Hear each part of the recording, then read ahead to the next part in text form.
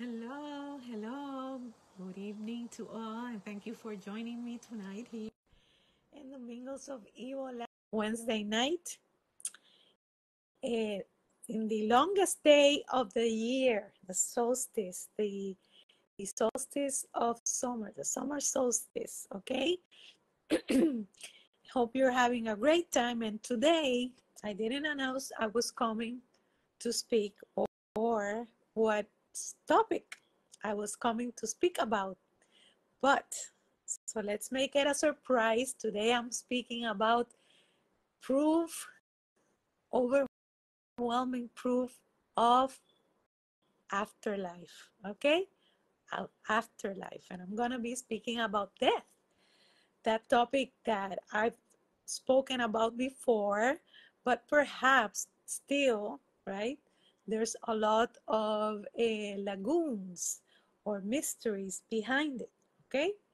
And I'm going to try to shed some information, some additional information about this topic, so that you can feel more comfortable and understand fully what death is truly all about. Okay, so let's dive right in. And mankind, as we know, is always wanting to know about the unknown, right? Curiosity of what we cannot see, right?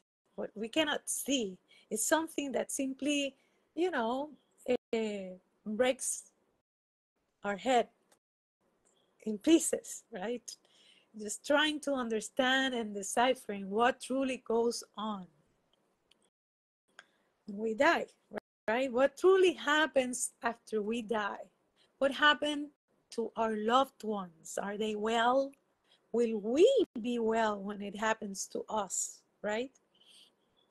The uncertainty behind it makes those insecurity issues that we all have burst to the forefront, because it truly makes us feel unsure, insecure, and uh, and it is unknown territory. And unknown territory always brings with it fear. Fear. And fear is the base of all human issues. It is directly related to the energy starting point called, that we studied in the past weeks, the root chakra. Okay, the root chakra is the chakra, the center of security and of security of our body. And if we feel fear and insecure, it is because our root chakra needs to be addressed in some way. Okay, so we felt the fear, and above all, believed that we may not know what is death all about until it doesn't happen for us. Okay, so I'll say that not so, that doesn't have to be this way if we truly understand. Eh, if we choose not to value, leave the facts of the divine material that encompasses the whole universe, and that is none other than energy, right? I'm always speaking and teaching about energy. So, yes, the biggest and strongest proof we have of the existence of an afterlife is energy. And there is nothing, this is one of my quotes, there is nothing more occult, mysterious, mystical, or esoteric than energy, because we also cannot see it at plain sight, right?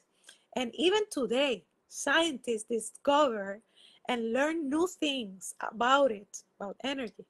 every single day that simply doesn't stop to amaze them, okay?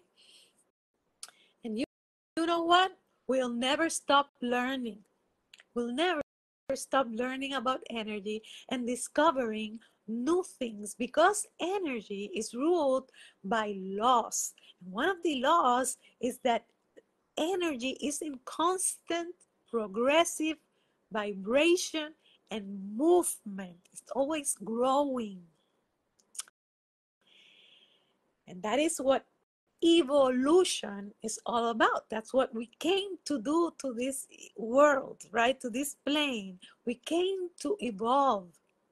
There is no evolution if we don't grow. We don't evolve backwards, right? So we need to expand, we need to learn, we need to grow. Energy is in constant movement, constant expansion. So if it is always growing, we'll never get to know everything about it because it keeps on non-stop, 24/7, non-stop growth, growth, growth.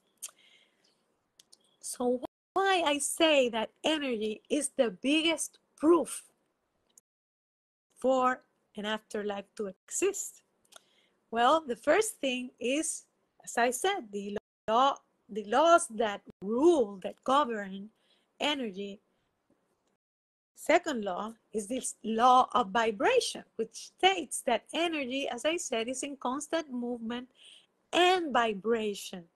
In other words, atoms have kinesis, movement, energy, and simply cannot, listen to me well, cannot stop moving.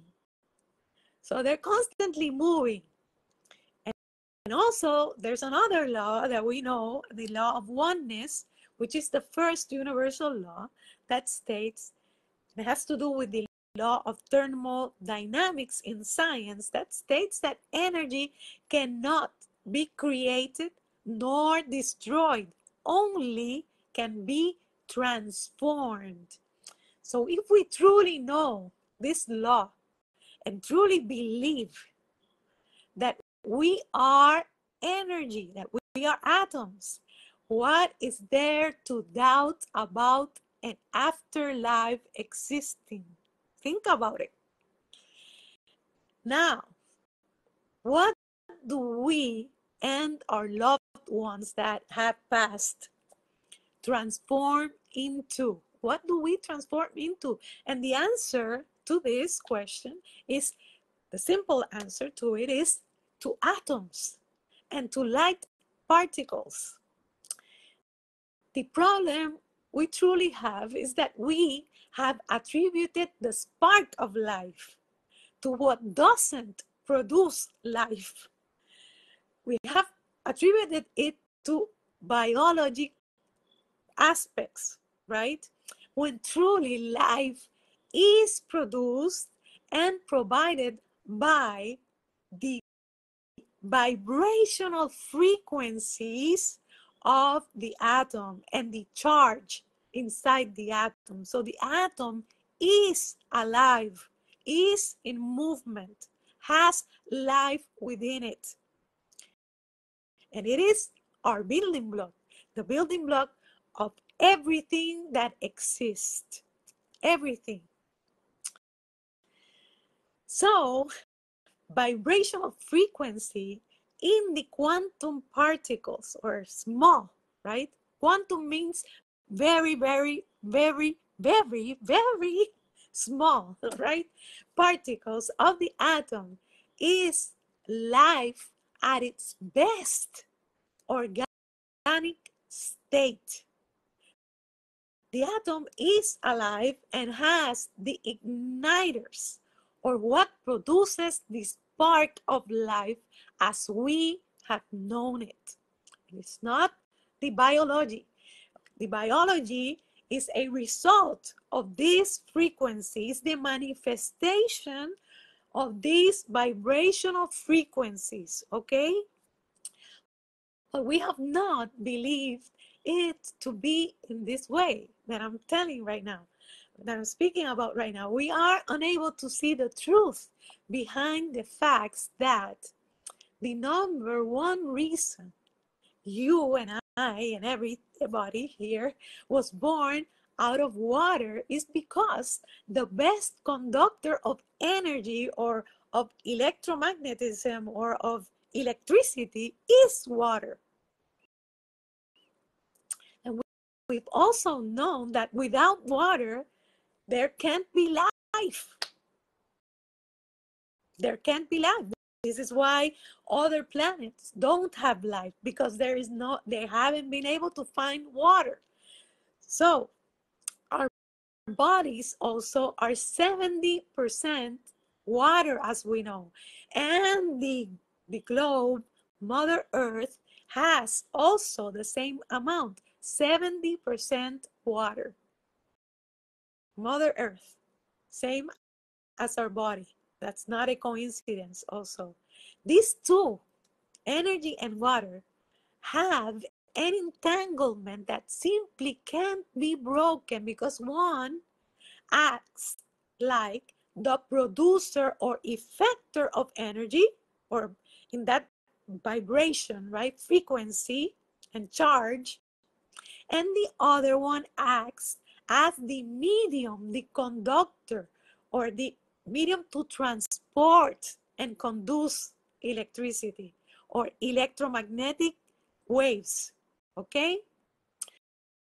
So for us human, these vibrational frequencies translate into, so when we're manifested, these vibrational frequencies are experienced by us through energy in motion, which is emotions, feelings. That's why everything we learn through experiencing, emoting, feeling. If we didn't feel, we cannot experience. We are emotional beings, okay? We cannot experience life if we don't feel, if we don't have sensations, if we don't have feelings and emotions, we are not alive. And they are vibrational frequencies. Feelings are the proof of life. So it's not a I think, therefore I am. It is I feel, therefore I am. It is because we feel that we are alive. So, and consciousness is a state, the state of total awareness and of knowing. And to be aware of something, of anything, right, we need to experience, we need to feel it. And to experience, feel, right? So consciousness is also a vibrational frequency. Okay? Everything is vibrational frequency in this world, in this universe. Okay? Consciousness is a mix of information or vibrational frequencies resulting from the exchange and the processing of our brain of our current and past experiences and of the exterior or outside vibrational frequencies that we receive. Because everything is frequency, we are emitting and we are receiving from everything, everybody, the cosmos, everything. We don't see, but they're there, okay? So we are in constant exchange of frequencies. So in the vibrational frequencies of the atom, there is countless amounts of encoded information, intelligence. Information equals intelligence. Information that is processed and interpreted by our brains. The only thing is that this information is encoded, okay, in math codes. And that's how our brain receives this information through our emotions, and he processes them, okay? So the point of ignition of life in the human body is in the plasma of our blood. And I've talked about this before, and for the ones that are interested, you can go back my videos, my previous. This is the point of connection with the biological parts with our body, okay? It is in the plasma of the blood and the gamma rays in gamma globulin, because we have gamma rays in our gamma globulin that they are vibrational frequencies, again, that we receive life as we know it, that the body is ignited with life. So at our core and most organic and authentic selves, we are energy, we are light, we are vibrational and emotional frequencies. That is what we truly are. That cannot be destroyed, and that it is in these frequencies where the spark of life starts. Being love, ding ding, the favorite state and highest vibration experienced. Because as we know, the best moment, if we recall the best moment in our lives, when we felt the best, is when we feel deep love, unconditional love for someone or somebody. So these vibrations are really high.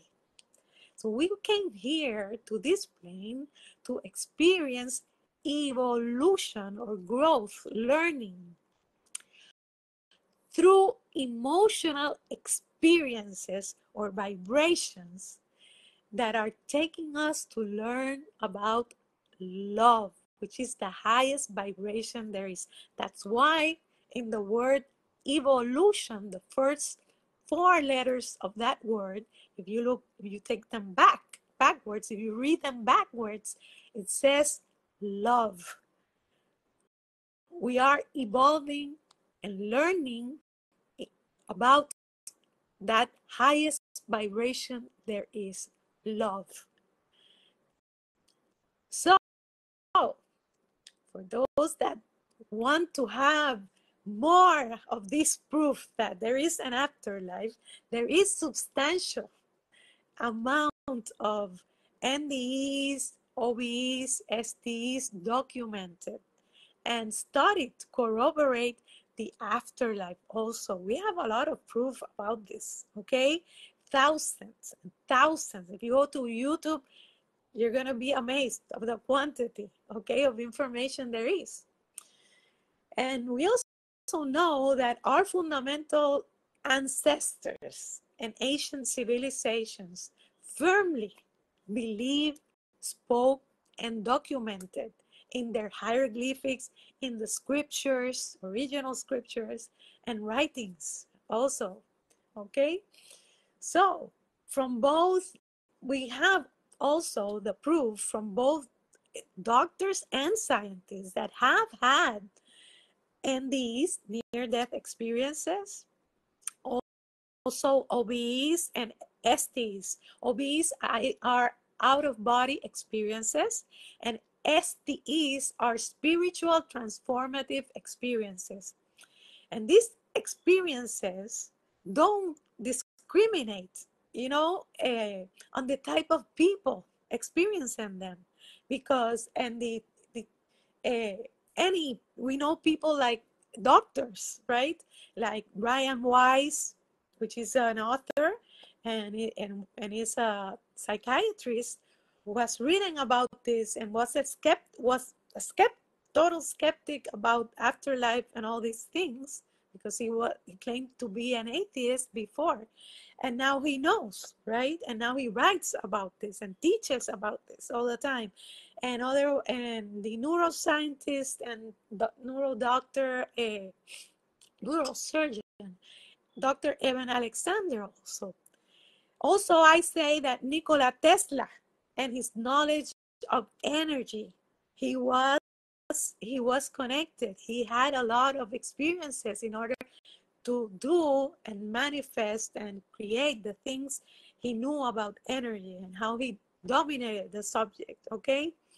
So scientists are trying right now, current scientists are trying to explain and to attribute NDEs or near-death experiences to a natural process of the brain after death, and to speculate to say that it is a temporary thing instead of one that is eternal, okay? That is eternal. But then we need to ask them, right? How do we explain the hundreds and thousands of hundreds of accounts of out-of-body experiences and spiritual transformative experiences that so many other thousands, if not millions, of people have experienced, which these people have not died, they're alive, and they're living these experiences, okay? So they haven't been clinically dead. So scientists and people who believe in this way need to go back and revise their scientific fundamental knowledge of energy, because they're not being able, you know, about not being able to be energy be destroyed. And for once and all, get their theories aligned and not contradict themselves so much, right? Because they have been the ones to say that the atom cannot be destroyed. And if everything is made out of atoms, well, that means, and if atoms are in constant vibration and cannot be stopped, that means that we cannot be destroyed because we are made out of them, okay? This is our divine material. As long as they keep focusing on biology and chemistry, their answers will only address, again, manifestations, symptoms, or results, and not the fundamental root causes and answers we are wanting to obtain. Atoms are not physical. They have said this. It's scientists, not me. They are not solid matter. They are composed of quantum particles of light with vibrational frequencies that and charges that bond and hold everything together like a glue that glues everything together. And this is how we manifest and bring to this reality everything. We combine atoms, combine molecules with frequency that attach to one another, and the things manifest, okay? So we are manifestations of our mothers and our fathers, okay? Of our biological mothers and fathers. So we also know have countless of accounts of children and proof of reincarnation. And for those that are curious enough and want to know more about this LMN channel, is a channel that I recommend for you to watch in YouTube. On YouTube, I cover a wide array of children's accounts and the proof behind their stories, who they used to be, who they remember right now to be, right? Remember, right? The soul they're carrying, okay? Who they reincarnated, who they were before, and they've even met the families of people they have reincarnated. They go back and look for those family, and there's the proof behind. There's thousands of accounts like this. And more each day, these are things that are going to be more normal to us. Strange things that we didn't use to understand are going to become more normal to us. Okay, there is also a lot of information about this subject of reincarnation documented, and we've known about this since ancient times, ancient civilizations, as well as in the Bible also a vibration or frequency is the tool of creation, and we are made of it, and it can simply never be detained in its evolutive path. Okay, we are eternal energetic beings co-creating with the sentient divine material, a physical temporary experience. Okay, so with this information, I leave you today, hoping that it has been of a lot of help for anybody out there. And please asking you to share, to like, so that many others can benefit from it. Asking you to also subscribe to our YouTube channel, where we're going to be posting a lot of other material and content that we cannot do over Facebook. And thanking you for being here, watching me tonight, and hoping to see you next week here in the Mingles of Evil Life. So see you next week. Love and light. Bye-bye. Thank you.